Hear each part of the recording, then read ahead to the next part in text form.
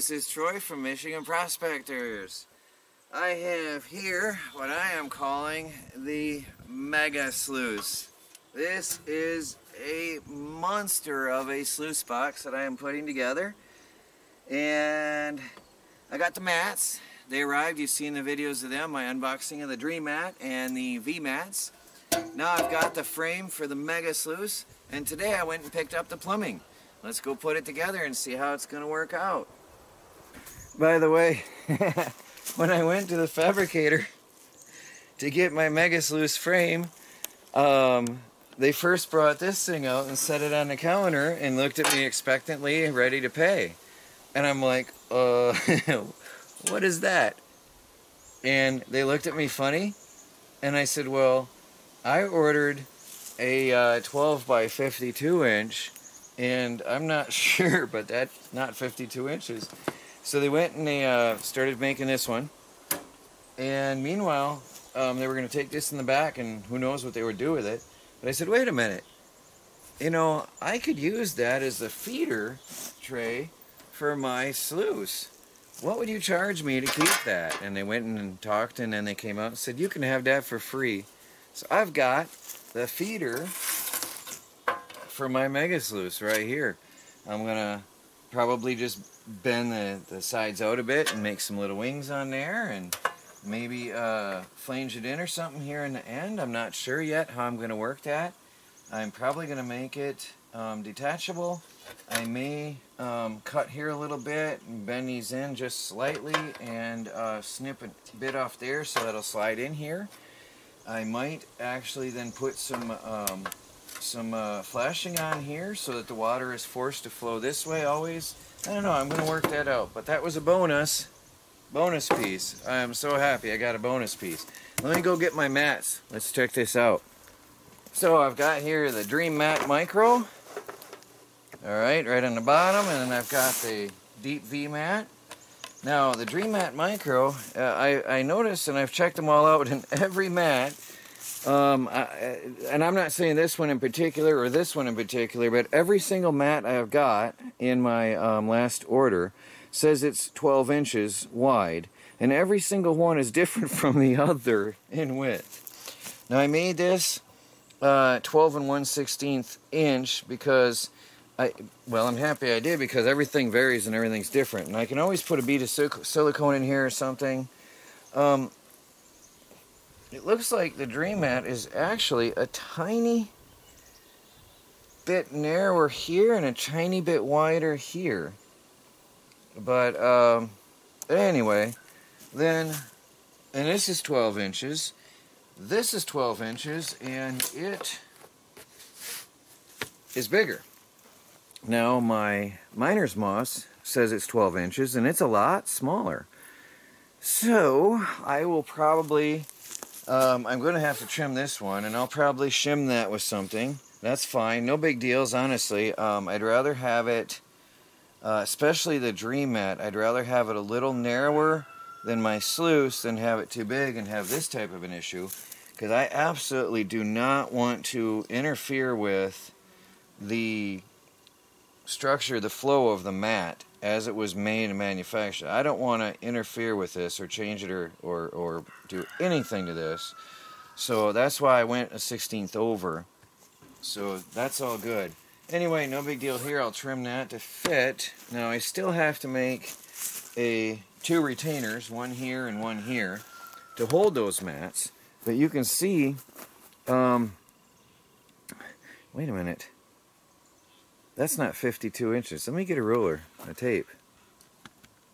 Maybe it is. One of these could be a little bigger than 24. You never know. 50. Okay. So this is 2 inches shorter than I had said. Alright. No end of the world critical thing, I guess, but the extra 2 inches would have absolutely been beneficial. Yeah, that's 2 inches shorter than I ordered. I thought it looked a little short when I got it. Well, anyway, we've got a 50-inch frame, and it doesn't give me a lot of room to put the clips in here. So I'm gonna have to. I've got some aluminum. I've got a break inside.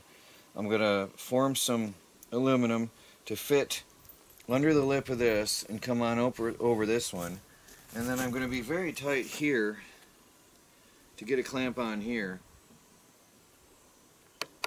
That is 2 inches too short because I still got to get this on. Although I could always have this go on over here. I'll figure it out. So I do have some calculating to do. I went to the hardware store today. I got some. I have a bilge pump with a 1-inch fitting. So I went and got 1-inch hose, 1-inch PVC, and a bunch of 1-inch hardware here, so that what I'm going to have is, can you see what I'm doing? Yeah. Alright, I'm going to have here end cap here, end cap here. I'm going to have a T on here, and the water, I'm going to have a T on here right in the middle. That didn't look as big as I thought it would now that I have that there. So I'm going to have to drill holes through the T. I'm going to drill holes through the pipe on either side. Obviously that'll be cut and fit into here, and I'll have holes in the T. I'm going to have holes spraying out straight and some going at angles, so that where there might be a gap in here, it's just going to spray in all directions. So anyway, then we got another piece of pipe that's going to come to here. I couldn't find a straight nozzle, but that's fine. We'll have that, and then we got the water fitting. So I'll have that pointed down. Alright, and then the pipe go into my water pump. I got 6 foot of pipe of tubing that goes on there. Water pump done. So I'm going to go in the garage and I'm going to work this out right now. There is my head unit, fits in here. Now I'm going to have to drill a mess of holes in here. Probably here, here, here, here, here, here, here, here, here, here. Yeah, anyway. Now I've got to cut a piece to fit on here.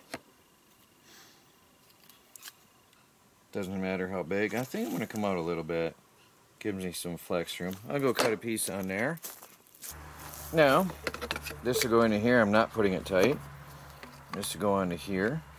This I can screw tight. As tight as it'll go. I'm not fastening anything. I found that I don't really need to seal this stuff. I just need to tighten that up really tight. This is never coming undone. That is absolutely for sure. That is not coming undone. And I highly doubt that's going to leak, and if it does, it's not going to be a big deal. And there it is. I like it. Now I've got to do some drilling. I just set this in because I'm going to get this over in the drill press and drill a mess of holes. So let me get that done. Well, I have some water flow. I just threw this on a battery. This hose is so incredibly stiff. It is really fighting me. So nothing's level or anything. I'm going to have to use a heat gun in that hose. Now I'm just looking at water flow. It does come together in the middle. I'm going to put a couple holes in here though. Absolutely need a couple holes in here, and that'll fill out this gap. But I think I've got plenty of flow over these mats. I think this is going to be really, really good. I think it's going to be everything I need. I'm very pleased with the flow over these mats. The real test is going to be with some pay dirt. So I got to call it a night though. I had dinner come in between. That's some serious flow. I get those holes opened up and I think we'll be looking good tomorrow.